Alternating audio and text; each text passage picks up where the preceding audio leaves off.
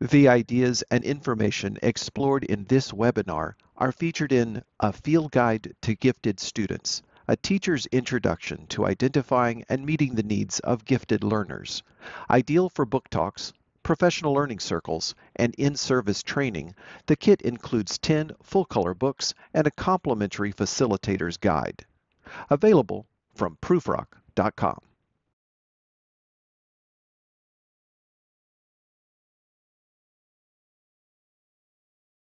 So let me introduce our two speakers who are the two authors and illustrator of the book. Charlotte Agell is an author and illustrator of 14 books for children and young adults. She's a longtime public school teacher, almost 2 decades of experience in gifted instructional support. She came to gifted education after a background in English language learning and language acquisition. She was GT Teacher of the Year for the Maine Educators of the Gifted and Talented. She has a master's degree from Harvard Graduate School of Education. Welcome, Charlotte. Thanks for being here. It is. Hi, everybody. It's really great to be here. And as a Swedish person who grew up in Hong Kong and came to the States just for college, special hello to the whole world, which is apparently out there.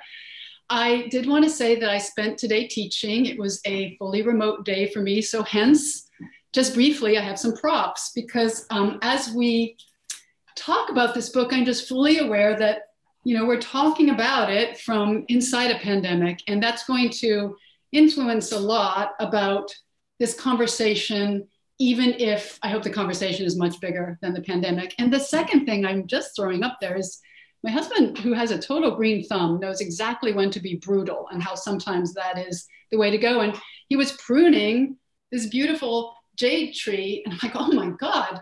But he said, if you just put this in earth, which I'll find someone to do, ours was taking over the room. If you put this in earth, it will just thrive. And I feel like in some way that could be metaphorical for what we're trying to do for our GT kids. This looks like, oh my goodness, but given the right conditions, this will thrive. Thanks for having me. I can't wait to talk to my friend and former colleague, Molly, and you. Well, thank you, Charlotte. Thank you, Charlotte, and thanks for the example props. That's fantastic. And let me welcome Molly Kellogg. Molly is a teacher and consultant for over 20 years in education, 10 years in gifted. She has a master's degree from our folks, our friends at UConn. She was also GT Teacher of the Year for the Maine Educators of the Gifted and Talented. So welcome, Molly. Thank you very much. I'm so happy to be here speaking with you and Charlotte and all of the teachers out there who are working with us today. It's really exciting in this world of distance learning right now to really connect with other teachers in so many different places. You know, I miss going to the conferences in person and teaching in the real school and working with teachers doing workshops like live. So this is a really wonderful way to connect. Today, I was not doing distance learning. I was doing learning in person with my 4-year-old son, who was home today with me when he's not at his outdoor preschool. And I constantly realize how much I've learned from teaching that I'm applying to parenting. So it's an adventure, and I'm excited to be here talking about kids and learning and our book today. Oh, great. Well, thanks, Molly. Let me talk a little bit about this book before I move into asking you guys questions about it. Let me show you a page from Dr. Joseph Renzulli's Scales for Rating the Behavioral Characteristics of Superior Students, what I call the Renzulli scales because of what you just heard me do. It's a tongue twister. He has a lot of scales that if a kid exhibited certain behaviors to a high degree, they're likely to be superior students. And so you can look through here, here's the communication characteristics. And so these are the behaviors that you might see a kid that has these kind of expressive abilities exhibiting in a classroom. Now, you wouldn't want to use this for an introduction to gifted kids. It's a little bit more clinical. It's a little more dry. This is more of obviously an instrument. But what Charlotte and Molly have done is instead of giving folks, sort of dry characteristics of these kids, what they have done, and let me take you over to an example of one of the pages from the book. here is Quinn. He's the explainer. Well, if you look at Quinn, his verbal and expressive abilities, the precision of his abilities match up with a lot of those behavior characteristics that Dr. Renzulli mentioned. So what Molly and Charlotte have done is created a wonderful narrative approach to what are these characteristics, and then how would we serve a kid who has those characteristics. So in this case, the structure of each of these profiles, there's 12 profiles in the book, we come in with a little descriptive narrative. We look at the way we interact with Quinn and the way Quinn interacts in a classroom.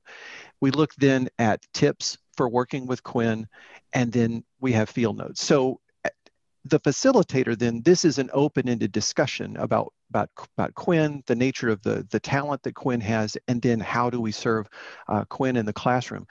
Again, we've got 12 of these profiles. And I wanted to turn and ask Molly and Charlotte, because this is such a clever idea. Instead of approaching this from a dry sort of, here are the 5 things about gifted kids that you should know, you've approached it from a wonderfully creative narrative, fully illustrated book approach. Talk about how this project came about. Well, I think Charlotte and I had a similar thought that you just did, Joel, which is we had a tool. And when we were working together in the schools with elementary and middle school learners in gifted programs and classroom teachers as well, we found from a colleague a tool with 12 common characteristics of giftedness. And the tool was actually set up in a very clever way to show teachers, well, what does, superior abstract thinking skills look like in the classroom in a potentially positive way or a potentially negative way that could be challenging in a classroom setting. And the language was really helpful, but it was a collection of words on the page. And we thought, how can we bring this tool to life so that teachers can see what it looks like in real kids? What do these characteristics look like in real kids in our classrooms? And so we decided, well, let's take these 12 common characteristics and create some fictional children that exemplify these characteristics. Not because there are only 12 categories of giftedness or 12 kinds of gifted learners, but just as representatives. And so we created these narratives to describe these fictional children.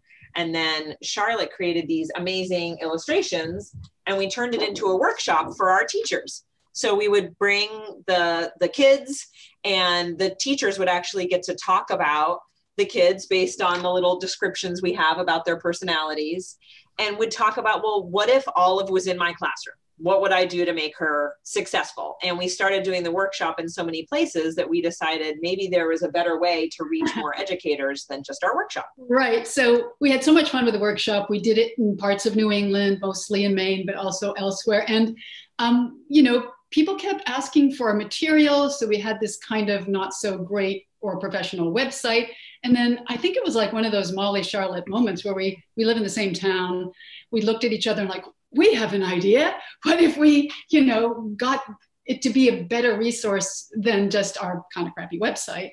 So we got to work on fledging this out and thinking about it from different angles, how it could be useful as professional development in a very introductory way, just in a way where someone who might be very new to GT Ed. I think about actually my own teacher education coming from a background of, we used to call it ESL, ELL. When I first became a GT teacher, I was doing the certification as I went along. It was very heady and wonderful.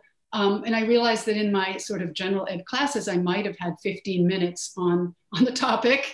And I was so unversed in it that when my very own daughter, who came downstairs reading at 3.5, I was like, wait, I just almost didn't have a framework for that, let alone in my own classroom. So we had fun with it, and not to say that fun is the operative word, but I think it's professional development where almost everybody says, oh, I know that kid, even though these are fictitious kids. You probably have met some of them. And Charlotte had the great idea too, in that framework of introduction, to add that field notes part at the end of each narrative, because what we're hoping is that, very much like the workshops that we created, teachers will say, oh, I have a kid kind of like that, or kind of like these 3 kids combined. Mm-hmm. Here's what I tried that really worked. Here's what I tweaked.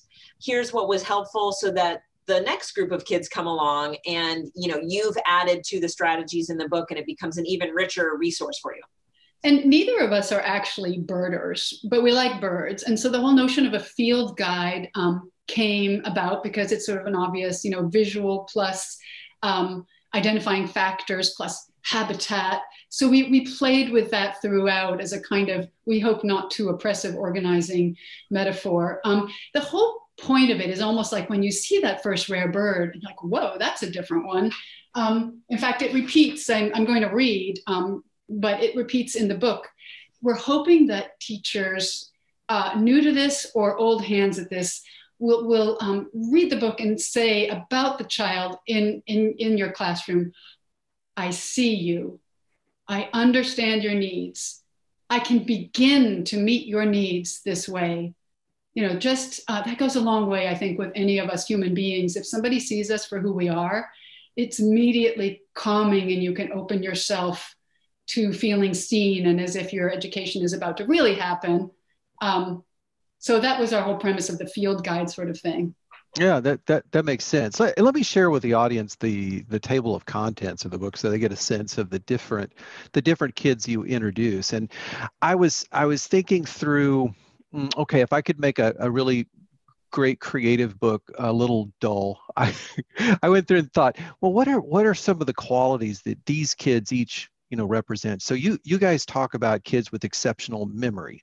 You talk about kids that are able to make connections amongst, basically make generalizations very easily and make the connections of different facts and information and draw larger conclusions. You're talking about kids with powerful verbal skills who love wordplay and love playing with language. You talk about kids who love to be engaged and are motivated with learning.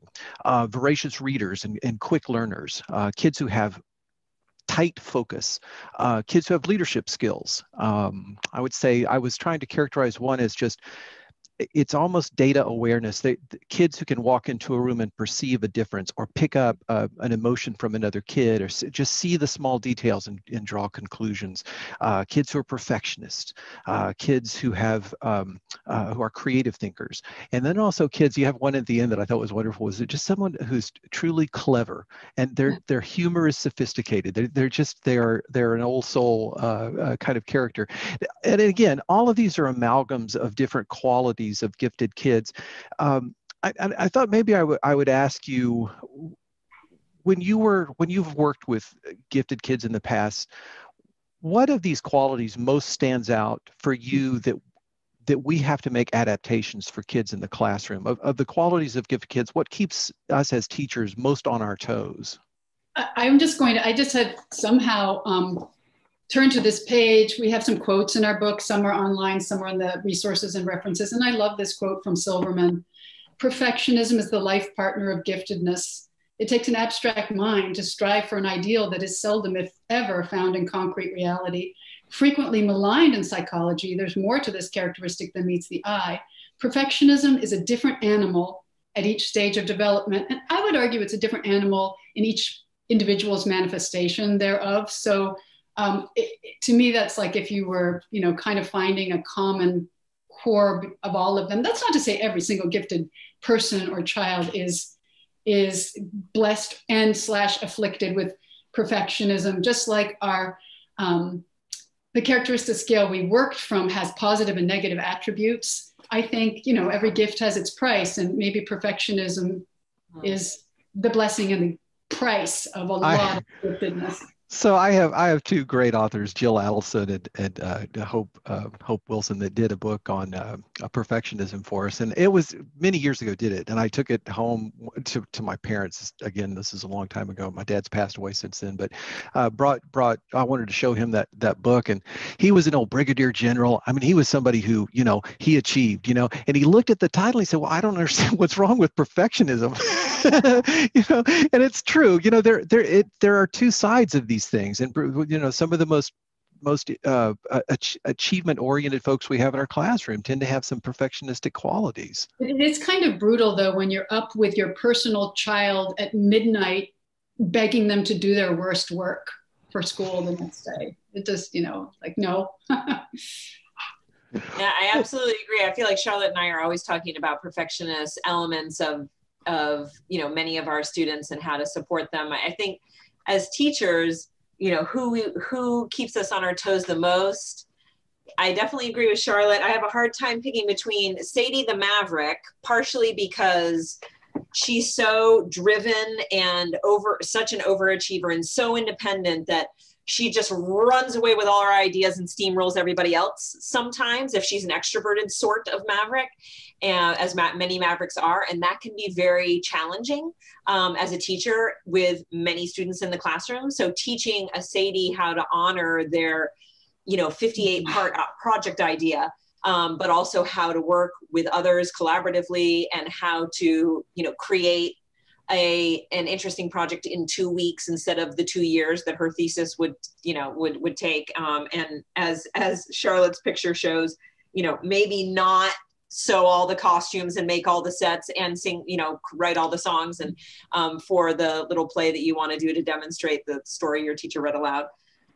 So I think definitely a Sadie would keep you on your toes, but also I think Liam, the sensitive soul. I think one of the things that some teachers who are not, have not had that many experiences working with gifted kids realize is the intensity of the sensitive nature of many gifted learners, even if it doesn't show up on the surface.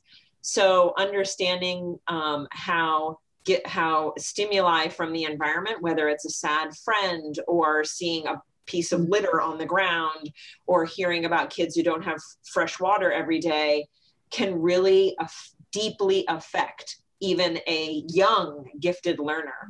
And I think raising the awareness in adults is really important about a learner like that, because you don't realize you have to be on your toes with a sensitive soul, but you do need to be, because and that, you need to be checking in with them. That I agree so much. And that brings me to something that we both think about a lot, which is the predominance, really, I guess, statistically, if by a smidge, of introverted GT folk.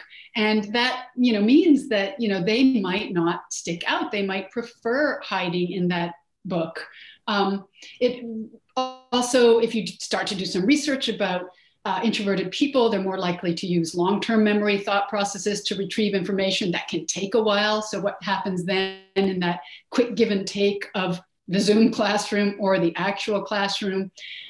There's a lot of thinking of how can I meet this person and have the conversation that they need, but do it on their terms too, because that could be a shy bird. Mm-hmm. Yeah, I used to think of so you'd have introverts and extroverts in your classroom, and the extroverts, you'd ask a question and immediately hands would shoot up. And there are kids who will throw their hand up and they have no idea, but they'll start talking. And then they're also socially skillful enough that they watch your face and they watch as they start molding the answer. And then somehow verbally, they finally reach the point where they've got this fantastic answer. All the time that introvert comes to that same answer, but it's an internal process, and it's very frustrating that there's only one kid in that room that got the floor for that process. Absolutely. And sometimes the conversation whips by because maybe it's cursory level, not so deep, and that person misses the chance to make the deep connection that we'd all be floored by. But it just, they almost kind of forget, listening to their peers, what had come to them. And I think that kind of learner is really one of the motivators that we had for creating the workshop in the book, because when we talk to teachers who aren't as familiar with working with gifted learners, or they might just have an idea in their mind that it's the overachiever, the person who loves school, their hand is always up, they're very verbal, they're comfortable presenting and talking in front of groups, and you can see their verbal precociousness, you can hear it all the time. But what about those quiet thinkers, who may be more introverted, or they just digest internally a lot more, and they very much could be gifted learners too, or maybe they've tuned out because they're so disengaged with learning that's a mismatch for them. They're bored, they're underachievers. And we want to make sure that people understand how diverse giftedness is. Not just diverse, but also, gifted kids can be at huge risk. Combine it let's say you're LGBTQ and gifted, that's a really high risk category. And you want to be aware. I mean, it's like the common misconception of trying to engage people talking about needs of the gifted is like fundraising for the Rockefellers. Probably people have heard that old joke, but just steering people to knowing what is the difference between a wonderful, bright, hardworking, school-adapted child, which some GT kids can be, and the true outliers, the GT kids who do not present that way and can easily be lost to us. Yeah, golly, that just brings up so many memories from teaching. I in my gifted classroom, I had the senior class president, and a girl that pretty much every day came in, kind of rolled up in a fetal ball, and was, I mean, she was brilliant, but this was a painful experience, school and being around other people. So you just had these two diametrically different kids, and interpersonally. Now, intellectually, of course, they were both astounding. Let me ask you guys this, and this wasn't something we talked about before, but I was thinking, I think we have a lot of folks who came to this webinar, some of whom are trainers of new teachers, but some are new to gifted education, and we're curious about this introduction to teaching gifted. What are some if you had advice to give to a teacher new to working with gifted kids, what's off the top of your head that you'd tell a teacher? Well, one thing I would say is find an ally. I felt very lucky to not be alone in my work, because sometimes it can be a misunderstood, whether it's an administrator, another teacher in a different district, somebody with whom you can kind of deconstruct what's going on, get some support from, get yourself a Molly. Get a partner. And I would say, also, to do the things that are best practices for all teachers, and but do them in a very in a very broad way. So all teachers start the year getting to know their kids. Hey, so how many different ways can you do that? Besides the get to know you games, can you provide a questionnaire that has really interesting questions? Like, if you could apprentice yourself to anyone over the summer, who would it be? If you could, craft your own project for the next month, what would it be? And all kids love answering those questions, but having a fourth grader say they would apprentice themselves to a local business person is very different than someone who names a specific herpetologist that they know because they have watched so many adult made specials for by the science. Plus they know the word herpetology, so that's right. So how many different ways can you get to know your students initially, and so that you can start to draw out where those gifted learners are. And then I would say just what Charlotte said, as soon as you can align yourself with a partner, as soon as you go to a website like Prufrock Press or your local gifted association, you'll find so many resources too, just to initiate yourself with some general information. And even though sometimes it feels like gifted programs fly under the radar, there are so many educators out there who want to connect with new teachers. So reaching out and finding your local state organization, or even the national organizations. Yeah. And also to think about, sure, gifted programs, but we don't, in some districts there are no real programs. It's not necessarily a daily thing. In our district, it was a bit helpful when we categorized it as GT instructional support. And you think of it as like, what does this child need? The way you would think about kids who might have special ed needs. And sometimes they're the same kids, since we do talk about twice exceptionality. What does this child need in terms of instructional support, and is part of it GT instructional support? That kind of makes it less of like some anointing process for people with loud parents to, something that a kid actually needs. And I would say, to piggyback off of what Charlotte said, like organizations like the National Association for Gifted Children, on their website, they have a wonderful advocacy piece with lots of resources. So if you need to get an administrator on board, or other educators, to explain why you need a gifted program, or just why you need services for this one child, it helps you frame it in a services framework, just like our special ed services are provided, and also gives lots of data that's really helpful for people who say, but I think, aren't their needs being met with everybody else in the classroom? Why do they need something special or different? Which can be really helpful if you're just starting out, if you're the only person in the school who's advocating for this child or kids, that can be helpful too. Yeah. To quote Galbraith, I'm just quoting from our book, but it's the brilliant minds we added in. Are gifted kids really that different? Yes, they really are. They're often so much more of everything than other kids their age, more intense, curious, challenging, frustrating, sensitive, passionate. They know so much more. They learn so much faster. They feel so deeply. I had two questions that I wanted to get to. One, you mentioned twice exceptional learners, so I do want to touch on that. But one of the things that I was thinking about as I was looking through the profiles in your book is the kid that learns more quickly than other kids. And for me, as I was a high school English teacher, and I think that was one of the challenges, one of the hardest things to do is when you've got a kid who's, moving 3 times faster than the other kids in the classroom, and how do you modify that kid's content, the rate of that they're learning at, modify the content that they're exposed to, while you've got other kids in the room that are, on grade level. What is that a challenge for you guys? Do you think how do you address that in your classrooms? Well, I want to say that, teachers are asked 7 impossible things during the first period, to misquote Alice in Wonderland. So it is impossible, but worthy. I think it boils down to, like, the child needs to know you see them, you understand their needs, and you are beginning to meet their needs. It will take a village. You might come up with a mentor. It depends on the subject. You might compact. You might ask them not to, let's say it's math, not do the 20 problems for homework they could do with, in their sleep, but instead do 2 of them and then maybe provide some extra credit. It takes a lot of different types of creative thinking, but it's also, I call it impossible. I mean, that sounds awful, but it's challenging. It's a lot to ask. And one of the delights of my job is helping teachers do that, as I don't have, a classroom. But what do you say, Molly? Yeah, I totally agree. I would say, in what Charlotte is mentioning as examples are also a point that we make in the book, that you do have to know the kid. Obviously, how you modify things is different for every single kid.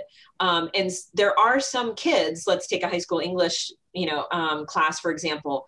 And if you say, okay, we're focusing on Hamlet, for the next 6 weeks, and they not only plow through it, but they understand it, they digest it, will enjoy diving into other versions of Hamlet, other ways of portraying it, maybe other Shakespearean plays. They will enjoy all those other pieces, but we have to be very careful about not just adding more and about replacing what's inappropriate. So sometimes adding other elements is great. Like, would you like to do an author study? For some kids it's so exciting. They would love that. But for some kids, it's recognizing that what you're providing for the class is really inappropriate for them, just level wise to begin with, and figuring out to replace it with. So the math example was a great one. A lot of math teachers I've worked with have loved the hardest first activity, where I say, okay, you want the kids to do these 20 problems, you taught the skill. Could you allow the students to choose to do the 2 hardest first? And if they get it right, don't make them do the other 18 they don't know. Instead, have them work on this one big meaty problem. Okay. And, that's, I think, a key too, is figuring out, what's appropriate for each child. And that's where also what Charlotte mentioned is so important. Having a partner is helpful. Like, if you're a typical 3rd grade classroom teacher, having another 3rd grade teacher that you can collaborate with to say, okay, what's the big meaty problem we're going to give those 3 kids who really don't need the 18 practice problems? Let's develop it together and we'll share it, that kind of thing. Mm-hmm. Please just never say, oh, you'll learn that next year. Please just never say that. Yeah. And Joel, actually, when you mentioned pace, that immediately brought me to one thing that I'm very pleased that some districts allow is acceleration, which has many forms. But if you think of the one that most people think of, it's moving kids up to the next grade level in a specific subject or all subjects. So math is a common example. So if you have a 5th grader who can do 7th grade math, and they know the majority of the material that is about to be taught in 5th and 6th grade, it's appropriate to place them in 7th grade math. As long as you understand they're still going to learn faster. than the other seventh graders sitting in that class, even if it's an accelerated class. And so, that's, I think, something people are still surprised by. They're like, oh, well, we accelerated them. It's harder math, so we're meeting their needs. But and they might be quite typically asynchronously developed. So while their brains will be doing all this math that I could never figure out, some emotional parts of them and other parts of them may be significantly behind. And that's the interesting puzzle of a GT kid. Yeah, I wanted to pull a quote from your book. You were really talking about, identifying and then serving gifted kids, but you said, although standardized tests and other formal assessments will often be an ally, there's no substitute for a teacher with an informed radar and practical experience. And, that example that Molly gave of the acceleration, you are the advocate for that kid at that moment, and notice that they're moving so quickly ahead that they could be moved up a grade level. And then, well, depending on the school, you may have to advocate for that because, right. Goodness knows there's sometimes pushback for the most well-researched strategy in gifted education in terms of effectiveness, but right. acceleration. Right. Let me ask you guys talk a little bit, because you guys do touch upon twice exceptional gifted learners in the book. Could you just touch a little bit about that? Well, I love leading with anecdotes. Clearly, you saw the book, and I'm just thinking of a twice exceptional kiddo who has significant EF issues, spends quite a lot of time trying to be organized in our wonderful learning center. But let's just say that this kiddo last year, when we suddenly on March 13th went completely remote, we had a basically month-long discussion about War and Peace, and only one of us had read it, and it wasn't me. I had to sort of get it. So it's just like the needs are both there. I guess that's a very blunt thing to say. And so often at school, we focus on remediation and the true needs, the supporting of the true needs that exist in terms of catching kids up, but everyone deserves a chance to be also supported for their gifts. And twice exceptional kids should be recognized also for the gift part. Yeah, I'm sorry, Molly. I just wanted to mention one of my favorite authors, other than the present company, is Dewey Rossetti. She wrote this book called Parenting Bright Kids Who Struggle in School, and she talks about this concept of a jagged profile. Kids who have a real strength in literacy, but then they tank in a math classroom, or they're unmotivated. And I think most of us have a jagged profile. It may just be more extreme in some cases. Sorry, Molly, I didn't mean to interrupt. No, absolutely. I agree. And that's, that asynchronous piece that Charlotte was talking about, because gifted learners are so high in certain skill sets or certain subject areas, the gaps are so much larger between, maybe just average skills or below average. And I think Charlotte mentioned also another important point, that it's really important for schools and families to focus on a strength-based approach. Yes, they need support in what they're struggling in. Obviously, they need to bulk up those skills, and also need to be acknowledged for the fact that they have great strengths in some areas. So if they're a very strong mathematician, hey, utilize that passion and skill that they have to help them work on their areas of need. And I think, I think of a couple of students that I've had. I had a student who was extremely verbally precocious, a very high reader, amazing ideas. Her ability to get words on a page, that was a huge struggle for her. And using technology was somewhat helpful, but she once said to me, and I couldn't believe she could articulate this, but she said, by the time I've typed the first sentence, my brain is already 7 sentences ahead. And I can't keep up with that. I can't keep that pace. And that's why writing an essay means that it's about a paragraph by, and with an hour's worth of work, because it's exhausting for me to slow my brain down to keep up with my ability to get the words on the page. So giving her support and getting her ideas out verbally or on the page was essential, but it was also essential for me to say sometimes, just talk to me. Just tell me what your ideas are and your amazing story. Let me record it. Let me worry about the pace, because we need to focus on the amazing story that you are weaving right now. And so I think that was really important, because it gave her the message Charlotte mentioned. Like, I see that you have amazing ideas as a writer, and that you are a writer, and and that you're very capable at that, even though she was also struggling. So I think that, that strength-based approach is really, really important, and also acknowledging the fact that kids need to learn about themselves. So let's tell you about where you need to work, and why your brain is the way it is, and why it feels like, but wait, I know everything in all these other subjects. Why am I struggling in this other thing? Am I not really smart? Yeah. So helping them understand how their brains work, and also helping them use their strengths as they bulk up their areas of need. I love what you're saying about metacognition, about kids needing to learn who they are as learners. I think it can be really helpful and also interesting to most GT kids. And sort of as a corollary to that, it's pretty wonderful if you can, in some way, get GT kids together, because they can get each other's jokes, even if they're vastly different. They often feel like they have deviance fatigue, to quote, I think it's James Webb. Like they feel like, well, why is everybody talking about that? I want to talk about something, like physics or in fourth grade. If there's any way, to have lunch groups or GT support groups, about, just so kids can realize, like, oh, I'm not the only one.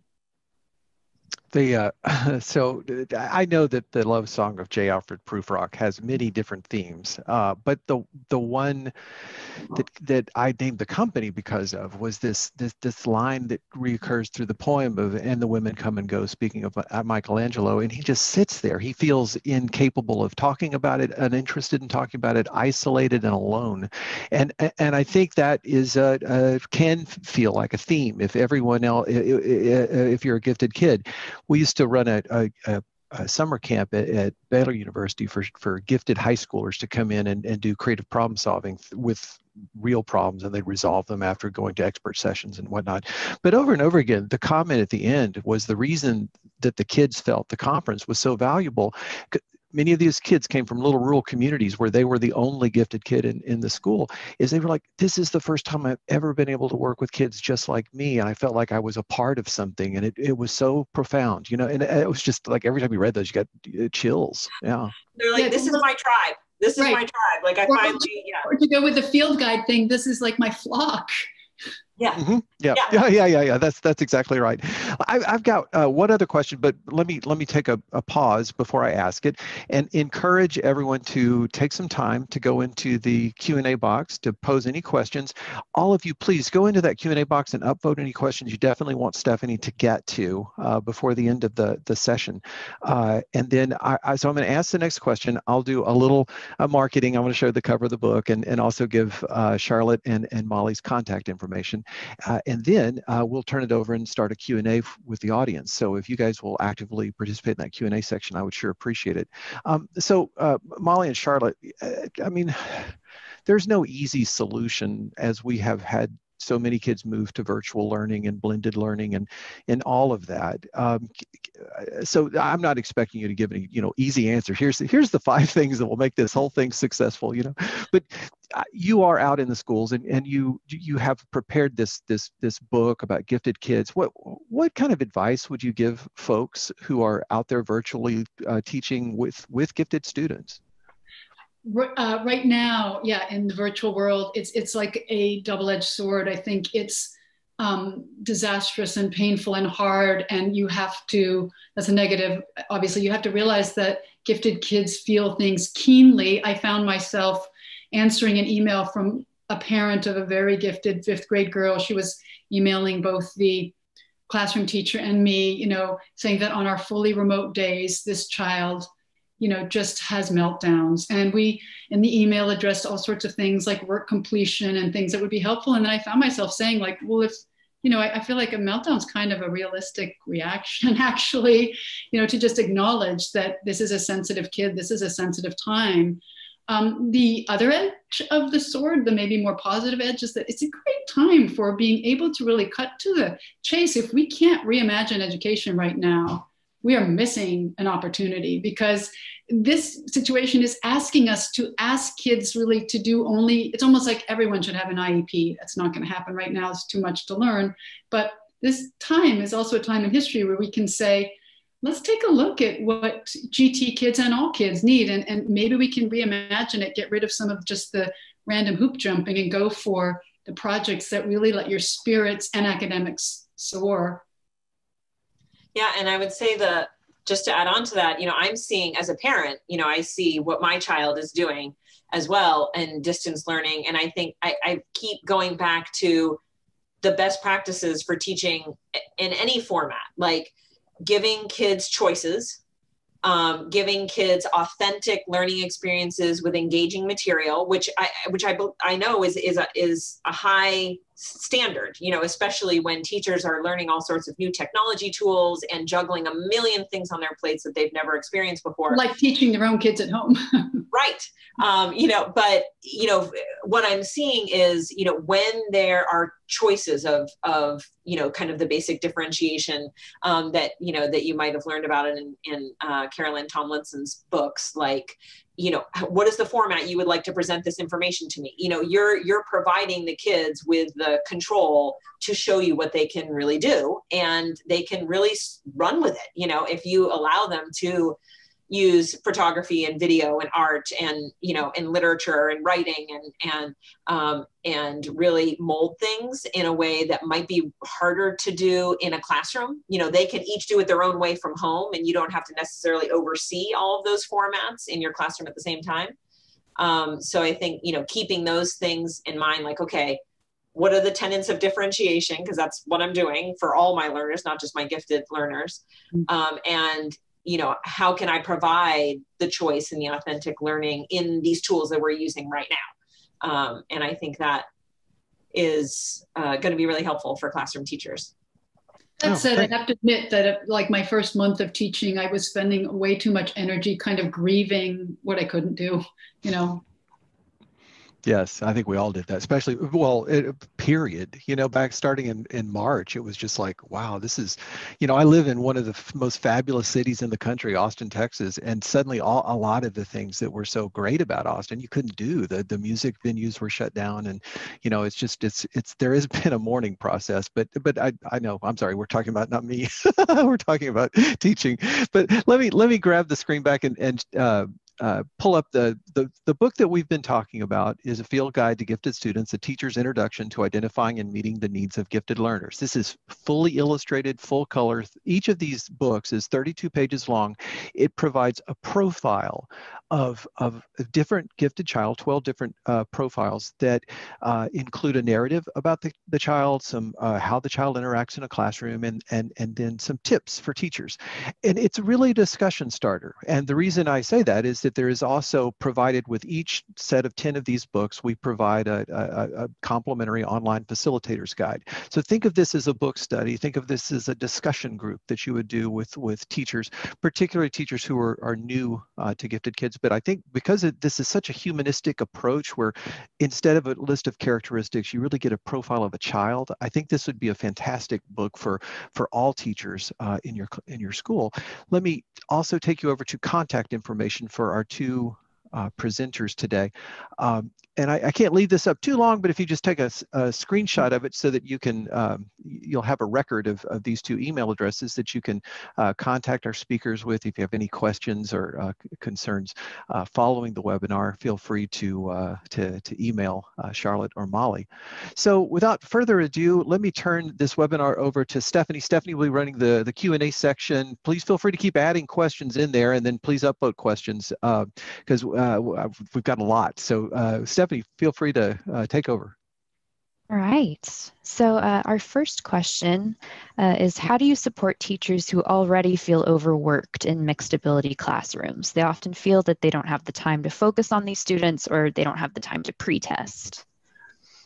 I would just lead with that this is a very common situation, and I wish I had a really great, quick, here's the answer.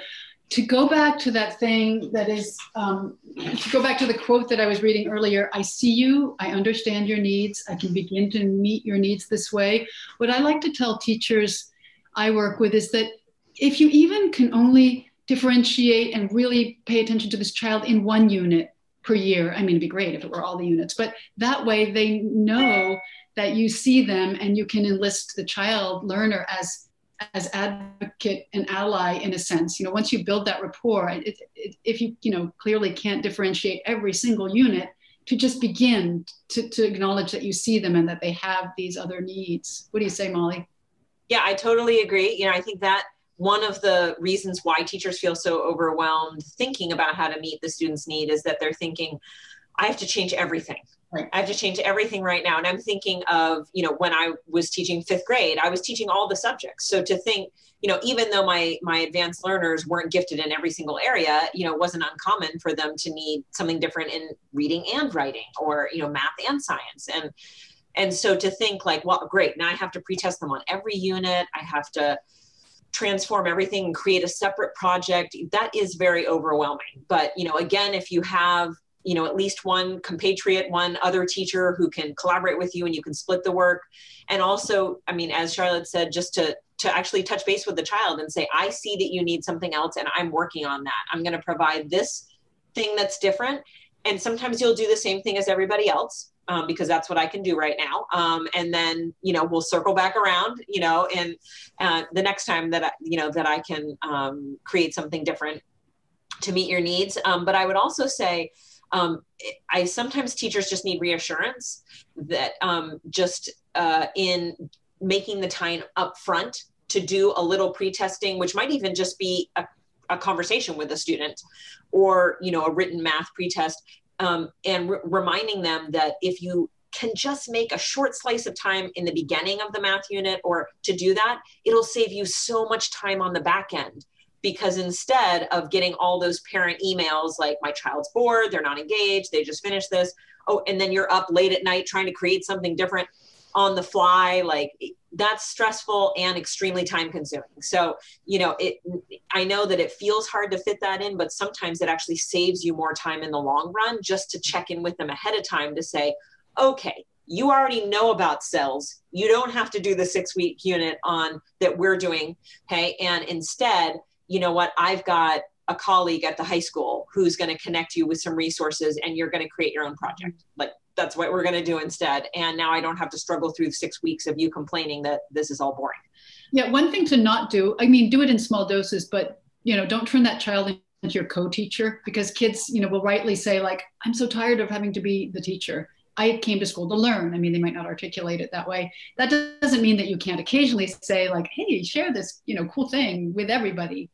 But just don't take that approach to it. Absolutely. And also, you can also just engage the student and say, okay, so you're telling me that you're really not excited about this unit coming up because, it's all about science fiction and you love science fiction. So you've read all the books 8 times. What would you like to do? Tell me what you would like to do. I'm going to tell you the 4 things that I'm focusing on that I want all my kids to learn. Let's talk about something you would like to do and how we can meet those same goals. And sometimes the students have great ideas. You don't have to always be the one who's creating it. Yeah. And sometimes that's a relief to know that as well. Great. Another question here. What advice do you have for teachers who are overwhelmed because some of their GT students have fallen behind due to COVID loss? So students are struggling to see their gifts and potential this year. I wonder if some of that can be due to time spent spinning existential wheels. A lot of GT kids are thinking such big thoughts about now. And maybe to acknowledge that is a good start, maybe to ask for what is only key, maybe to reinforce that this is a very odd time. That's a really great question. It sort of is an echo of the first question because the enormity of it is enormous. Well, and I think what you said, Charlotte, just now, and also when you're talking about that 5th grade student who had a breakdown, the acknowledgement piece is really huge. So for some kids that maybe, that are being referred to by this question, to just say, okay, why don't you step back for a minute from the unit work that we're all doing, and do something, whether it's art or journaling, where you can just write down, where they're worried about the world. Is this when's the next pandemic going to be? What is this, what does this mean for, all of the countries who don't have, access to means to and be safe and have masks, and they're worried about all of the other people in the world and all the other big domino effect issues. And maybe they just need to get that out. Maybe they need to have a Zoom call with 3 other kids who maybe they're 10, but they're also worried about those same things and they need to talk about it. So acknowledgement, I think, is a big piece. And also for the teachers, I would just say, also give yourself a break. All kids are missing academic learning from last spring. So even your fastest learners and your most gifted thinkers, aren't going to be where your kids usually are this time of year. And that's okay. It's not what we want it to be, but that's the way it is. And to give yourself a break for that, I think is something that's really important for teachers as well, to change those expectations in the light of what we can do right now. Yeah, I do way worse work with kids if I don't forgive myself. Thanks. Yeah, that's good to keep in mind. It seems like we also have a few parents in the audience today. So do you have any suggestions for parents who are new to gifted education, resources or books, or just general advice? Yeah, I think we list some resources. I mean, I know we do in the book itself. Lots of books at Proofrock Press are great. And out there in the world, there is a lot of good information. I was mentioning my daughter early, and it really was, I didn't have the vocabulary for a lot of what she was presenting as she was growing up, and I wish I had had it. So to be a parent who is here at a Proofrock Zoom, that is a great start. I wasn't doing that. Also, it was so long ago. I don't think we had this kind of technology, but to just arm yourself with information and phrases. You'll be nodding your head a lot as you read books. Molly, what do you say? You have little kids at home right now. Yeah, I would say actually some of the same advice that we would give either new teachers or teachers new to the field of gifted education, or which is, first of all, track down some reliable state-based resources. You could go to the DOE website and figure out if they have information on giftedness on their website, or you can even call and inquire of who to connect with. If there are state organizations, they'll direct you there if you're not sure how to find them otherwise. Actually, if you go on the website of the National Association for Gifted Children, NAGC, they actually have a list of state organizations too. You can search by state. And that's great. I mean, our local organization, the Maine Educators of the Gifted and Talented, has conferences every year, and they're not just for teachers. So, parents can go to conferences. I think that's a great way to inform yourself of best practices, local programs and procedures, and to connect with other people who could arm you with helpful information. And also, obviously, to partner with the schools. Go to them, start the conversation, say, I want to be your partner and advocate in a really positive way for my child. Do you have resources for me? Can you direct me to information? There's lots of great books out there, as Charlotte said, through, Proofrock, especially because of that's their specialty is, there's, books called like Giftedness 101, there's, a lot of introductory. Well, now that you mentioned that, I just had that up, just coincidentally. So this is Gifted 101 is Parenting Gifted Kids 101 is fantastic. But actually, you know what? If any of you parents go to the Proofrock website and just come down to Parenting Gifted Children, we have over 28 different books that are fantastic. Now, some of them sort of take look at emotional intensity among gifted students, or might look at a book like Letting Go of Perfect, which is the book I mentioned about. I love that book. I did a whole workshop on it for teachers. Yeah. Oh, well, thanks. I really also think that parents have to know that you know your kid best. Even though you need vocabulary and you might not understand some aspects of GTness, you know your kid best. So armed with information and a deep knowledge of your child and their needs, you can, like Molly was saying, be their best ally, and don't be afraid to advocate. Educational, public schools are amazing. I'm a lifelong public school teacher, and all, other schools are amazing too, but they can't be the whole solution. Yeah, yeah, and I would just, one more great resource that we constantly go to is SANGS, supporting the emotional needs of the gifted, or social emotional needs of the gifted, and it's a great, SANG is a great website because there's tons of articles on everything from twice exceptionality to asynchrony, perfectionism, all the social pieces that parents see a lot more of at home. Or maybe, that they're trying to understand. And that's a great resource. It's a good one too.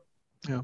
Stephanie, I'm afraid we're at the 4 o'clock, so we're at the hour. And I typically like to, because I know we've got busy parents and teachers in the audience, we try to limit it to an hour long. But Stephanie, maybe one more question and then we'll close up. Yeah, that sounds great. So for our last question, what is your best advice or tools for motivating the unmotivated gifted student? The underachievers. Yeah. Yeah, I think there, again, I would go back to Joel's question about, how do you modify work? It depends on the child. And the first thing I try to figure out is, why are they unmotivated? Why are they underachieving? Is it because no one said to them before, I notice you and your gifts and abilities, so that they've spent however many years, 6, 8, 10 in school, really bored because the material is so unchallenging for them? Or is it because they're in one of these subgroups that are at risk? Maybe their brain is just full of the fact that they're homeless right now, and that's their priority. Is it because there is something going on in their personal or emotional lives that's keeping them from achieving? Those really sensitive and emotional kids right now, during the pandemic, may be underachieving because they're so hyper-focused on worrying about their family, the world. So I think starting by trying to find out, maybe through conversations, talking to parents, other teachers who work with this child, teachers who had the child last year, trying to figure out as much as you can about them to figure out maybe why they're underachieving, and will be helpful, because then you can figure out, okay, if they're bored, then I can create more appropriate work for them that's very challenging. Okay. If they're worried, maybe they need to be invited to do some journaling, to talk to other kids who are also concerned, and you can figure out how to reach out to them. That is a deeply sane analysis, Molly, and I thank you for it. And I would just add to that my big allies are the power of the random and the power of art. They're like doors kids can walk through. If you do maybe synectics, which is a really fun sort of mashing basically, if you think of a log jam, which could be why kids are stuck, how do you unstick that? Sometimes it is the power of the random or the power of art, and I don't mean just visual art. So those are good allies in this. And I would just say one more piece is just also, some kids need permission to step away from all the requirements, all the homework, all the classwork, maybe just for 2 days or a week, just because they're really overwhelmed by all the expectations on themselves right now, and maybe other things at home that are their responsibilities that they're unable to achieve at the level of which that they can. And so to say, you know what, don't do the assignments this week for me. Instead, could we just have a conversation check-in, and your grades won't be affected. Don't worry about it. Sometimes kids need that break, and that could. We can just end by saying, we're all humans, and now more than ever, human to human stuff just is what we all need. And as Joel said, when he showed, our contact information, I know there's people who had questions that we didn't get to it, but Charlotte and I really would enjoy communicating with people. Feel free to email us if you have other questions we didn't touch on. Well, thank you for this opportunity. It was great. Oh, you guys are so gracious. I tell you what I'll do. When I send out the certificates of attendance, I'll include your email address in that email, so that if people, because we had so many questions, we didn't get to all of them, and I apologize to the folks that we didn't get to. But you'll have an opportunity to correspond if you guys want to continue that conversation. Let me let me first thank everyone who attended today. I know that this is stressful and everything's been topsy-turvy in schools, and so that you guys came today I'm just so gratified. So thank you to the audience for attending. Stephanie McCauley, our education editor here in Austin, Texas, thank you for coming in and handling the Q&A. Yeah, this is great. Thanks so much. And finally, Charlotte Agell and Molly Kellogg, thank you guys for coming and being such wonderful guests today. Thank you. It was a pleasure. Thank you so much, Joel. Thank you. Bye, everybody. Great. Yeah. Bye-bye, everybody. I had such a great time.